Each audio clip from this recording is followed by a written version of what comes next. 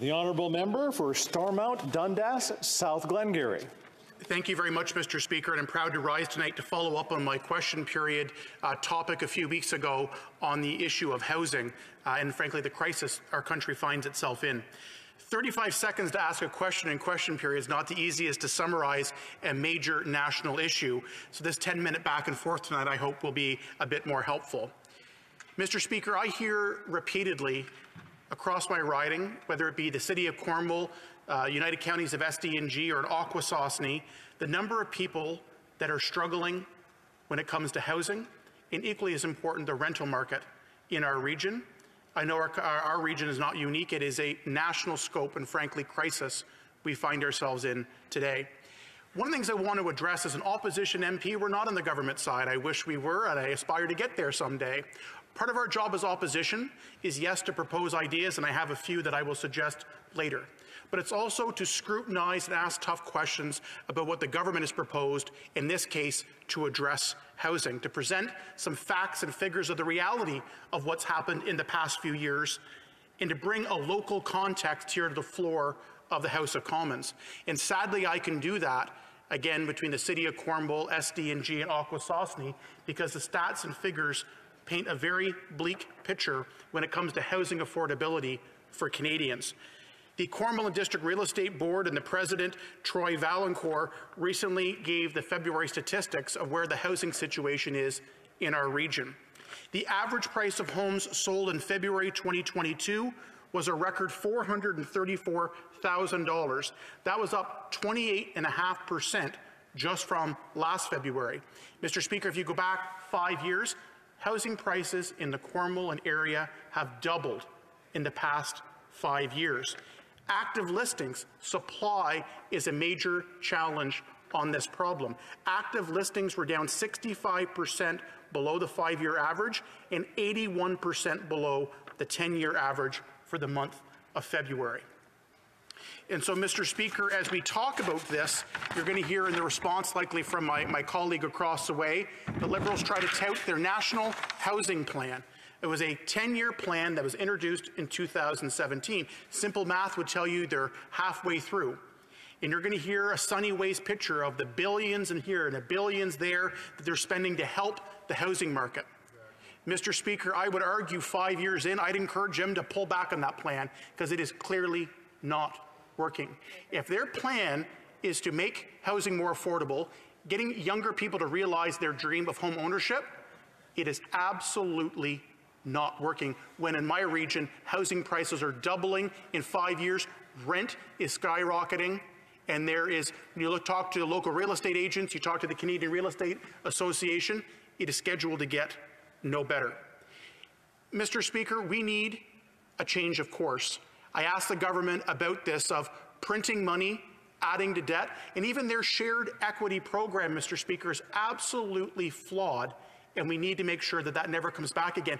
Giving new homeowners money, interest-free money to buy a new house, Mr. Speaker, all that's doing is raising the prices further. More and more people are realizing they can borrow more, get interest-free loans, and making the market even worse. I'll ask the government again in my comment, and in my rebuttal I'll give some ideas, but will they acknowledge your housing plan has been a failure 5 years in, and what can they do different to finally make home ownership more affordable, renting more affordable in this country?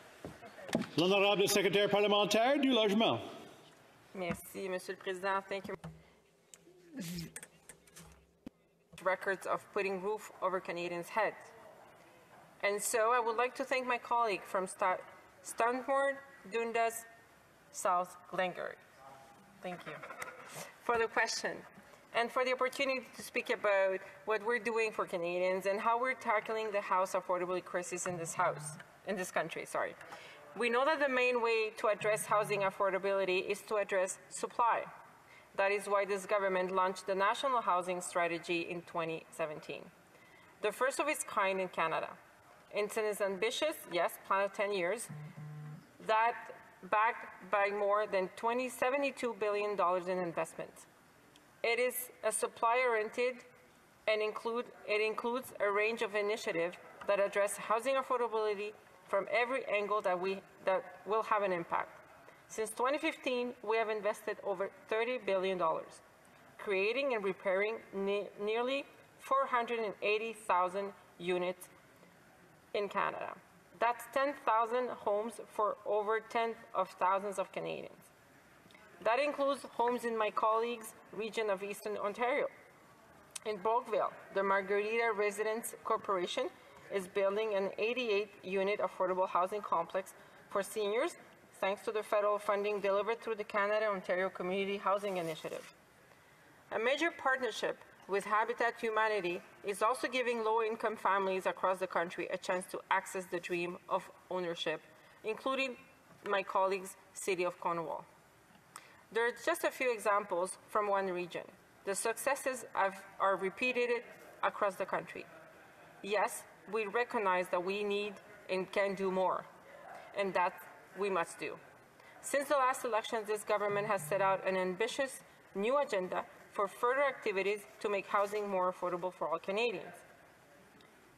We have planned new initiatives such as the Housing Accelerator Fund to help cities speed up development processes, a rent-to-own program to help renters get on the path to ownership, and an expanded access to funding to support green home retrofits.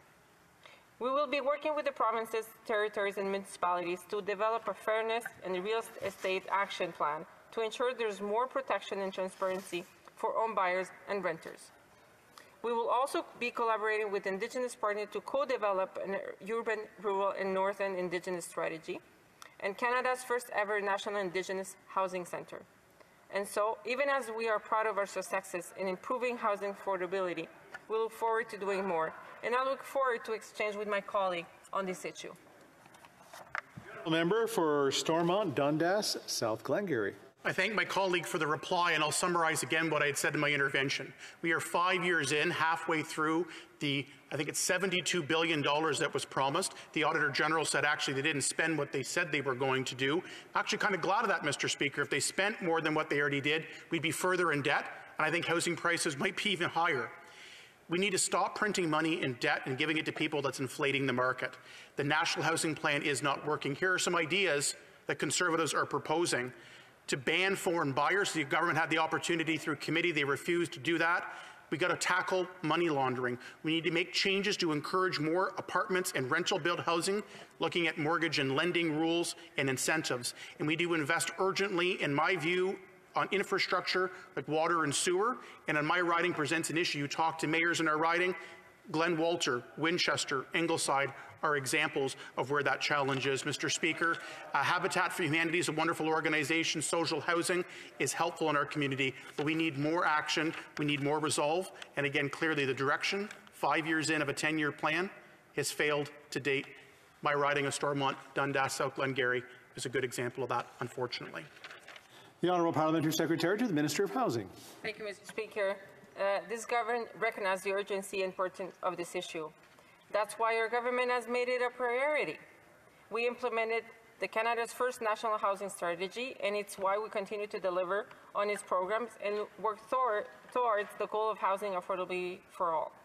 I urge my colleagues and members of all sides of this House to work with their constituency to make sure they can use the programs that are available to them. They are there for Canadians, just as this government is there for Canadians. And I hope that this time around, the party opposite will support the measures that we'll be addressing in the future of this Parliament. Thank you, Mr. Speaker.